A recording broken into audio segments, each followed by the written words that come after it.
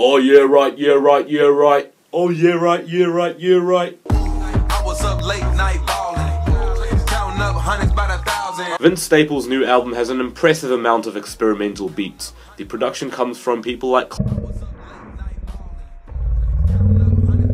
Going into this album I expected a couple different things. Judging off singles like BagBak and Big Fish, which had less of the abstract, twisted kind of hip-hop production that came off records like Prima Donna and Hell Can Wait. I was expecting Big Fish to be one of the more accessible albums in Vince Staples' discography. However, I was a little bit wrong. Not to say that I wouldn't have liked an accessible album from Vince Staples. I wouldn't have expected from those singles that Vince Staples would have taken a lot more risks and unexpected turns on Big Fish Theory. Because just to name a few, you have the very first track, Crabs in a Bucket, which has this UK garage influenced house music sort of beat, which Vince Staples manages to ride a flow over very well. You get this pummeling, crunchy, distorted beat that pounds your eardrum, like that, on Yeah Right. A track produced by Sophie and featuring a brilliant verse from Kendrick Lamar. I still don't exactly see the purpose of the Alyssa interlude with what sounds like a piece of dialogue from Amy Winehouse.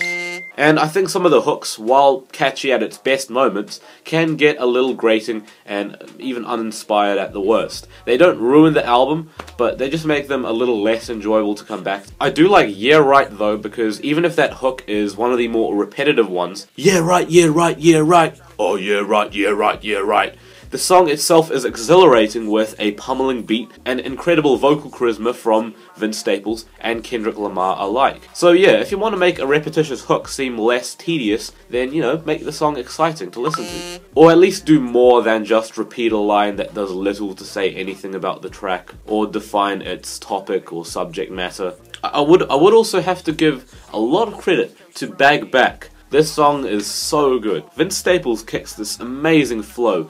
This is for my future baby mama. Hope your skin is black as midnight. I'll take you out there under. I can put you in the bins. I can balance out. And each section of the song just flows so well, one bit after the other, so that the hook, even if it's just this vocal sample being manipulated with, it doesn't sound like an underwhelming hook because it just flows so well, coming straight out of the verse, and then afterwards going straight into the next verse. Boy oh boy, we are floating on the Nia. While Big Fish Theory takes many exciting risks and detours, it's also bogged down by its fair share of weaker musical moments, ranging from weak hooks to unnecessary interludes. But don't let that criticism turn you off from this album though. Vince Staples has not lost a smidge of talent, cleverness, or that willingness to take more risks than his contemporaries who have reached similar levels of popularity as him. And it pays off for many of the tracks. So I'm giving this album a 7 out of 10.